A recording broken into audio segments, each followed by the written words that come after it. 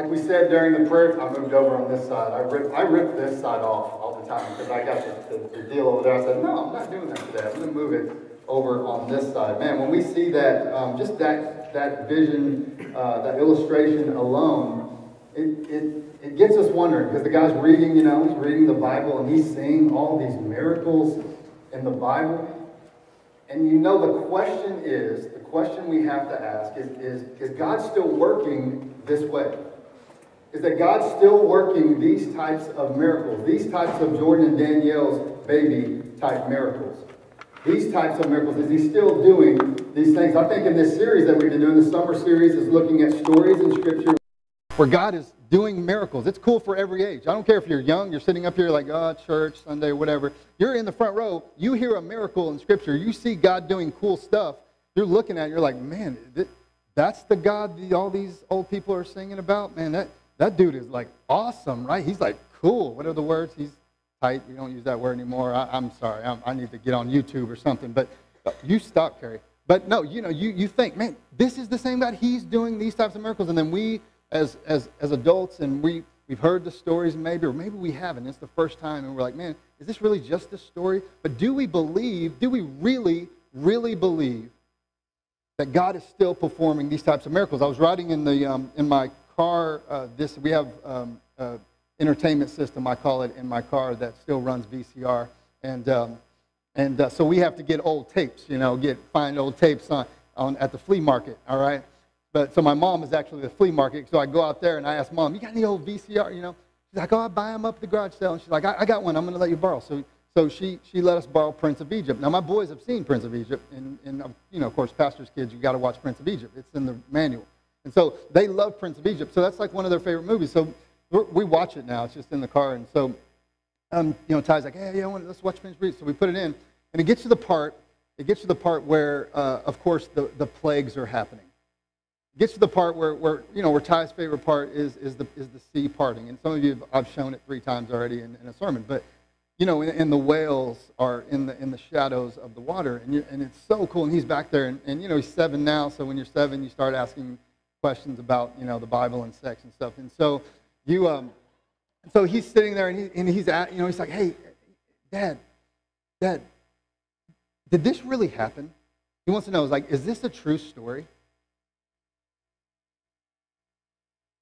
What you gonna say, parents? I told him, I'm sitting there with my 7-year-old's backseat. I'm driving. I wanted to pull over because this is the moment, right? Isn't this the moment that we set the foundation for true belief or not? So if I say to him, let's go with choice B. If I say to him, no, it's a story to build our faith.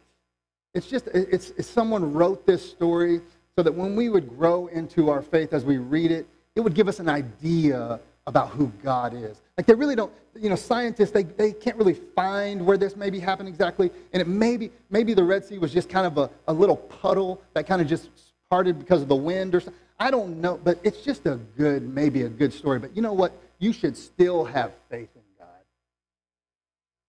God. That's B, right? A for me was, it's absolutely true. And me and my 7-year-old had that moment, that fork in the road moment. And I saw him in the rear view, reflecting on watching what's happening here, right? So either we're establishing our faith continuously, right, as adults, even for our children and for ourselves. So you just can't be for our children, right? Doesn't it have to be for ourselves? Because don't we ask the same question? And so in the sense, what I was telling my son was that God displays his power to confirm his word for us. He displays his power. He's got to do this. He's got to part this sea, son, so that he can confirm his word to his people, right?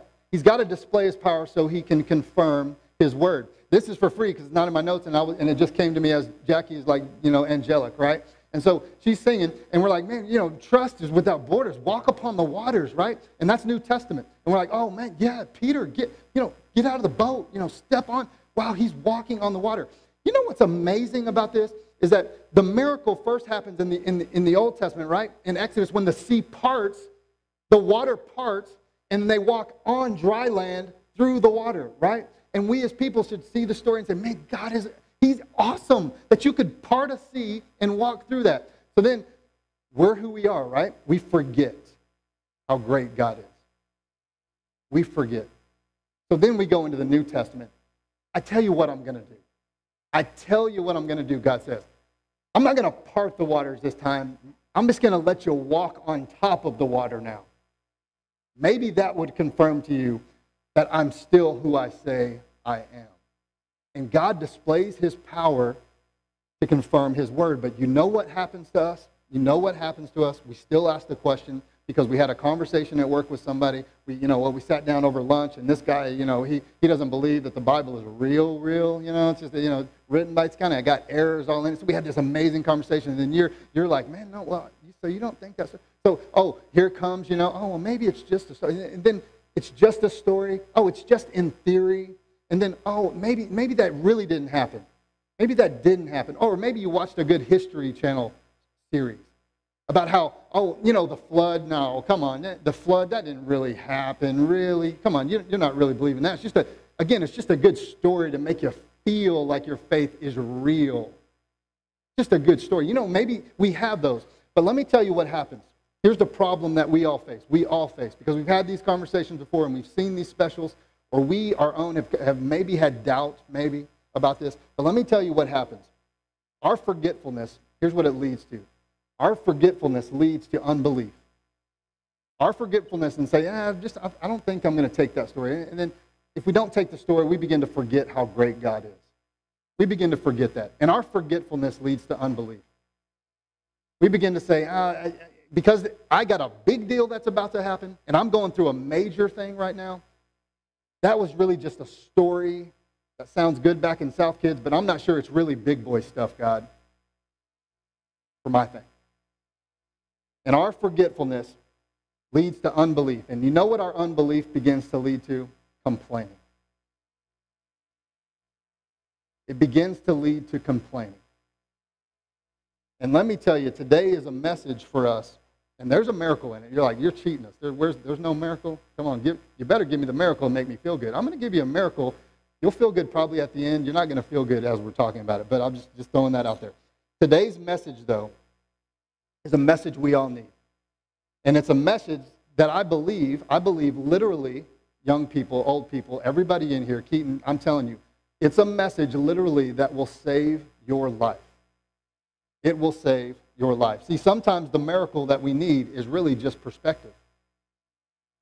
We need perspective in our lives.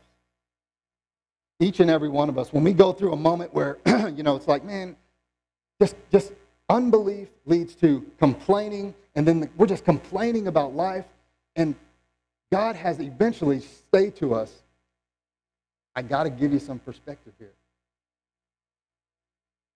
believers. And it's not just preacher talk. Let me just tell you, in Numbers 11, there's a story. In Numbers 11, there's a story where the Israelites had already been delivered from Egypt, okay? They were going to their freedom, to the promised land. They were going to their freedom. God had already parted the sea for them. They saw the whales and everything, and their way had already walked through, so now they're on their way, all right? Not only that, if you're afraid of the dark, anybody afraid of the dark? Afraid of the dark? Don't like the dark? Okay, don't like Sylvia, I'm with you. Don't like the dark. David cannot do the dark. You still got to have the nightlight. He gave them a nightlight.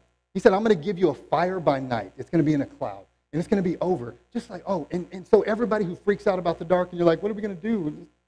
No, it's going to be fine. Oh, but it's going to be hot. How many of you liked the weather this past week? Didn't you like the weather this past week? Oh, everybody's like, cost of living's going to go up now, because it's so nice in the summer here in Oklahoma. No, yeah, it's like, no, everybody's like, man, it's 67 in July. You like that? Let me tell you who else liked that. The Israelites like that because it's hot. Just like in Oklahoma in the summer, it's hot like that in the desert. So God said, let me give you then a pillar of cloud in the daytime so that I delivered you. We went through the water together, all right? You saw that happen. Then you saw your enemies get drowned by the water. So now you're walking to this promised land. Now you have pillar of fire by night. You have cloud by day. You're cool. It's great. It's fun. You're walking. It's good. You would think so, right? But the Israelites begin to complain. Because what they were given to eat, mind you, that was another thing. Well, how are we going to eat when we're out there? I mean, you said this, how is that going to happen, right? Well, God said, listen, there's going to be a dew that rises at night on the ground, and then in the morning you're going to wake up, and there's going to be manna, all right, which literally means, by the way, what is it? All right, some of you freak out. We have this like who's on first, who's on second moment, you know. No, it means when they saw that manna, they said, what is it? That's what it was, manna. Okay, it's called what is it? And so it's sitting there, and it rises up on the ground, and it's sitting, and it says it had a look of bdellium. Okay, you know what bdellium looks like? Is it like beautiful? It's so beautiful. All right, take a look at what bdellium looks like. This is kind of what bdellium had, a kind of a look of bdellium at first, and they thought, whoa, manna. All right, what is this? And Moses is like, no, eat it up. This is good, man. I think I saw something that looked like that outside of the dumpster this morning when I was doing some trash on the ground. But no, we see, and God said, no, Ray, it's to eat. So you know what they did? He provided. This is what God does, doesn't he? Doesn't he do this? He provided for them manna in the morning, similar to something that looked like this, but was good for them, sustained them. But you know, they had to make it into food. They had to work for it. They had to make it into something. And they did. And it was similar to this. Okay, I got it. They have manna at Reeser's. You can go. It's amazing, really. And I'll read this to you. What they do? They said they would take this manna, and the manna, like coriander seed, and its color, the color of bdellium, right there. The people went about, and they would gather it up on the ground, and they would ground it in millstones, and they would cook it in pans. And every time they needed something to eat, it tasted sort of like pastry with the oils on it, like this. Yeah, here you go, Camden. Yeah, get you some manna. Get you some manna right here. This is manna to eat, right there. Don't let that hit you in the face. All right? Every day you woke up, when you freaked out about whether God was going to provide, he said, Michael, get you some manna. Right off the ground, the dirt's from God too. All right? All right? He would provide it, and just because I want to do it, and it's like a Frisbee, Thomas, look at that, right to you. Yeah, right there. All right? And God, good hands, giving your talents from God. That talent is from God. He would say to them, what are you complaining about?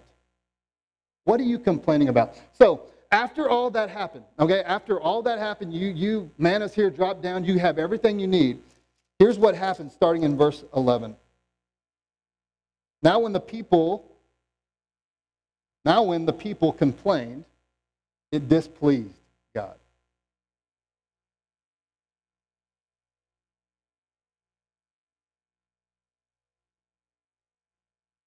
You think I'm joking? I mean, not like you're displeased and like, oh my gosh, it gets on my nerves. Like that displeased, not like, man, he's a punk, man. I'm not going to hang with. That's how we think of displeased. Here's how God thinks of displeased. Oh, you guys are complaining? I provided all that for you? Oh, there's a couple of you guys complaining out there, out on the, you didn't want to complain, I guess, inside the town, so you went outside the town to complain. So you're complaining out there. I'll tell you what I do. You see the pillar of fire right there? Bang, zoom, fire down on them, dead, gone. That's God's displeasure about complaining. He will display his power to confirm his word. He will. So that wasn't enough, I guess. Word didn't go out to everybody that, word didn't go out that, hey, these dudes out there were complaining about the deliverance and it didn't look good enough for them. So now, and all that he did for them, and he dropped down, some fire came from nowhere. I don't know if it was God or not. Maybe it was God. But they're not with us anymore, so they're gone. So I guess maybe that wasn't enough. So it goes on to say, here, after that happened, they even gave the place a name for those guys, Taberah. I mean, because the fire of the Lord had burned them. I mean, they got their own place. So then we go into verse 4. That was one miracle. You can just throw that down. Now the mixed multitude who were among them, among the believers, among the Israelites, the mixed multitude began to crave other things. What do we know about this? Let me give you a short little deal. This is keeping up with the Joneses is what this is. That's what this is. Because we get around the mixed multitude, right? We can hang around each other every now and then, and we feel, encouraged. We feel like, man, we're thankful. Jameson's up here, he's giving a scripture about being thankful in all circumstances. But when we start to get around the workplace and maybe around the neighborhood, and we see something that we want, that's not what we feel like God, it starts to really get mixed up, right? And Scripture tells us that the Israelites began to be in the mixed multitude, and they started to yield to intense craving. So what did they say? They said, listen, Moses, all this right here, this manna and this pastries, it's not enough for us. It's not enough. We want meat is what we need. Not only that, let me give you the menu that we'd like to give God. Here's the menu. We need meat, because we heard somebody else over here, right over here, the Smiths, they were talking about, not our Smiths, but the other Smiths, they were talking about like real meat, real good meat, and we don't have real good meat, the God's people. And so can we get some real good meat? We need, and not only that, when we were back in Egypt, you hear this, and you guys are grown-ups, you can go with this. So when we were back in the old place, here's what we got. Before we were with God and all this, we got to have melons and onions and all the great grilled mushrooms. We got all that back in Egypt. So Moses, can you go and tell God that this isn't good enough and we're tired of this? As a matter of fact, Scripture tells us that they're wailing, that they're complaining so much.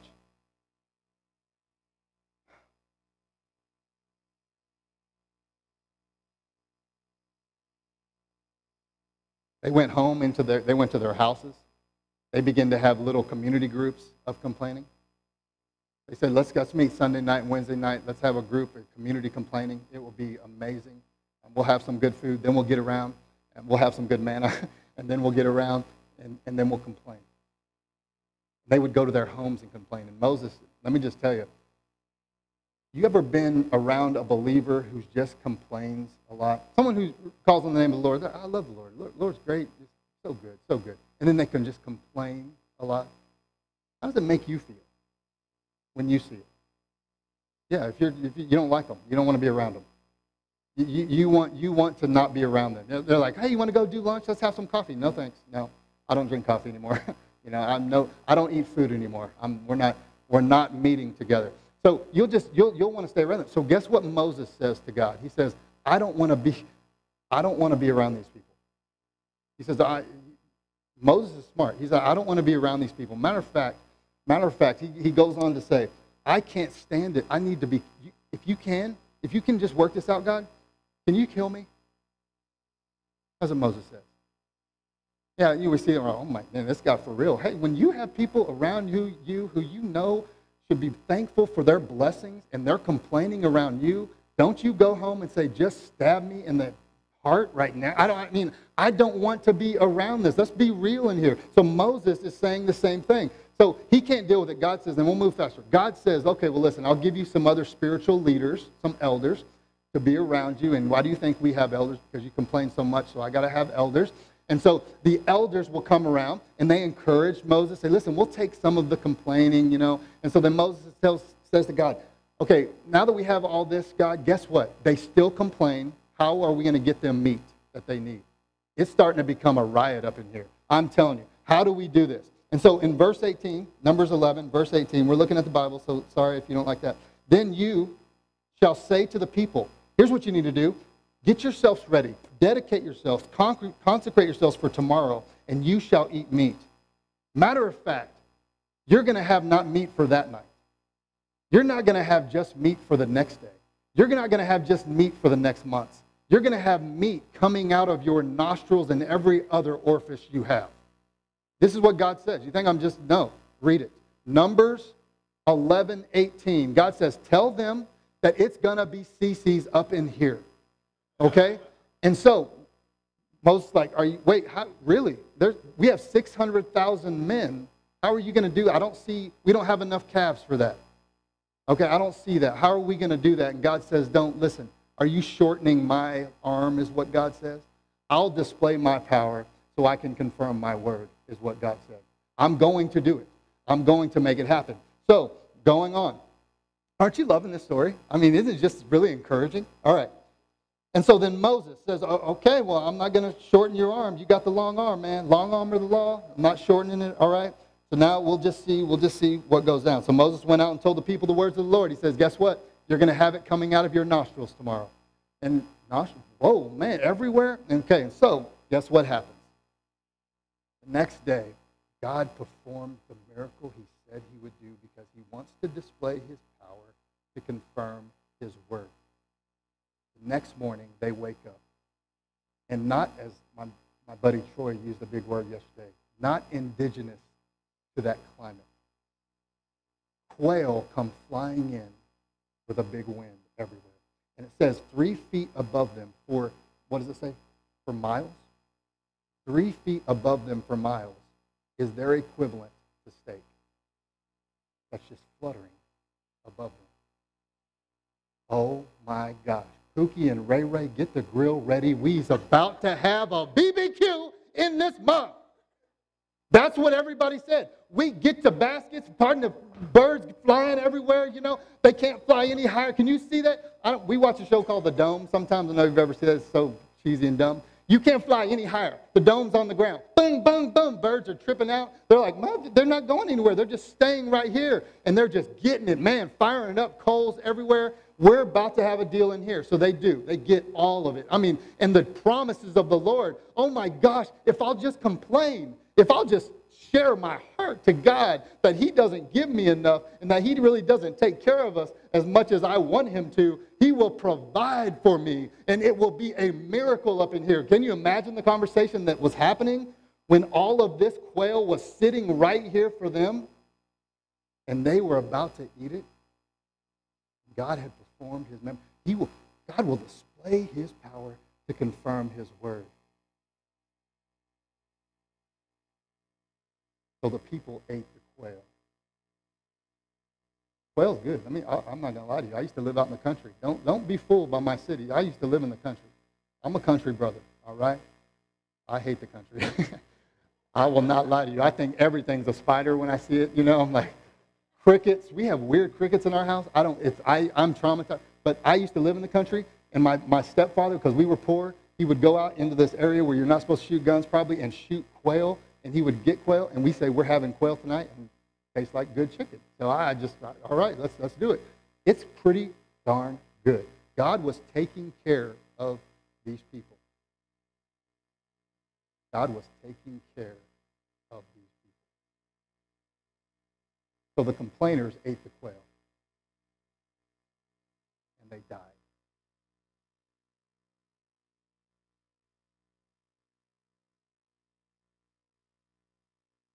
People, they died. There's your PG-13 for today. That's the God. They ate it. A plague came over them, and they died.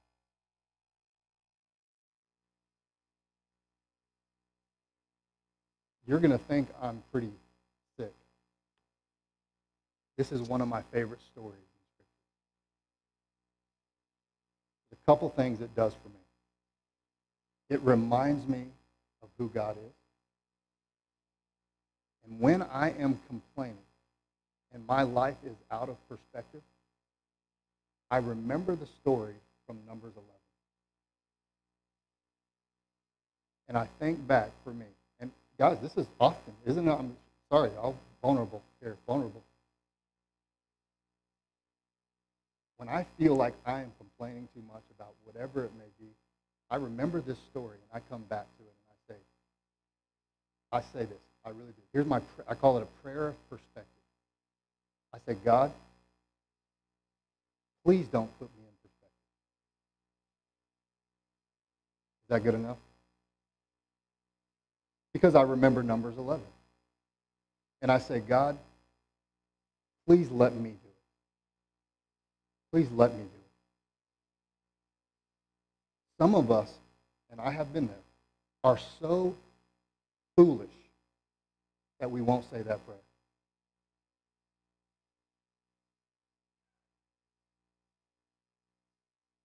And from what I read in this story, and it is a miracle, I'm sorry if you feel cheated, it's a miracle.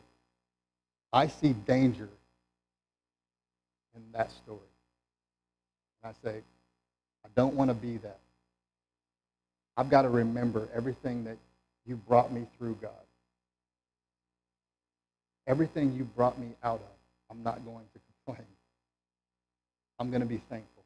Jameson, this is incredible how God, Holy Spirit works, and you got to believe this, because if you don't, then I'm sorry you think I'm a liar.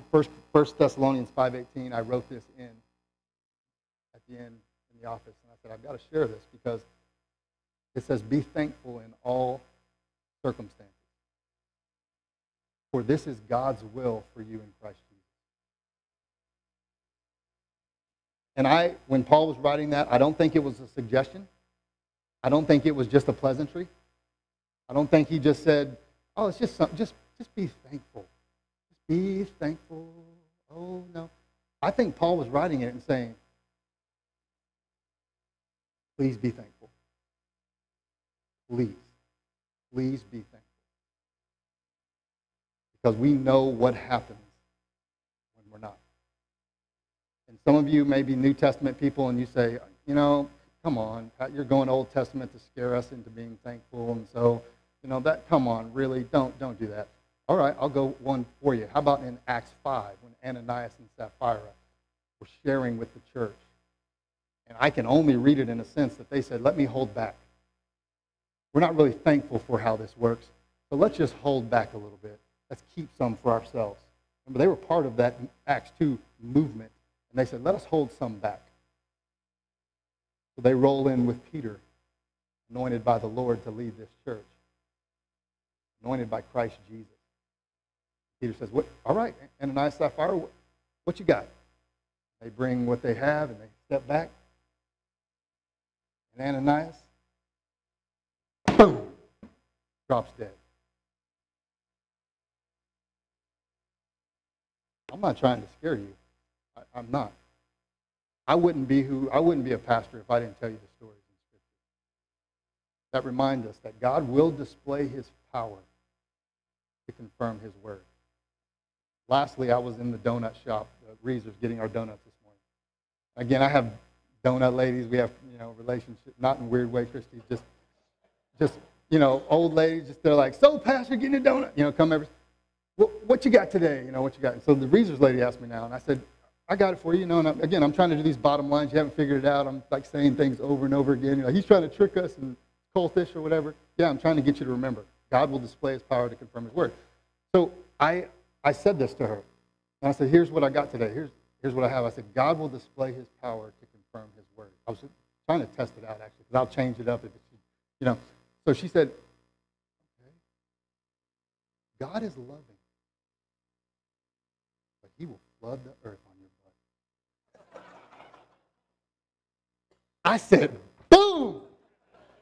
And I was, you don't even know, I was encouraged. I went and got a Monster, and I said, I'm ready to go now, baby. Come on. She's like, He's a love. I said, that's it. That's the sermon right there. God's a loving God, but He will flood the earth on your butt. And I'm like, there you go. Donut lady, man, she has it the best. Prayer perspective. When you feel like you're in that place and you're complaining, just stop. Do what I do with me. Okay, as Paul says, imitate me as I imitate in this prayer. Lord, don't put me in perspective. Let me do it myself. And how do we do that? We just stop and we say, what do I have to be thankful for right now? I promise you, every one of you, you will stop and say, I do have things to be thankful for. And let me just tell you, even if you're in a prison cell somewhere and you were wrongly accused, and it's dark and it's dingy and it stinks, and you are sitting there, you have the thankfulness of your salvation in Jesus. When everything else fails.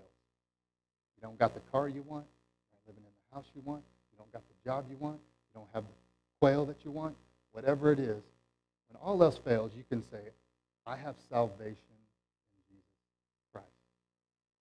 Thank you, Lord. And I'm just guessing that will be enough for Him not to bring fire down on you. Pray. Heavenly Father, what an amazing story in Numbers 11. Oh my gosh. Thank you so much for that story.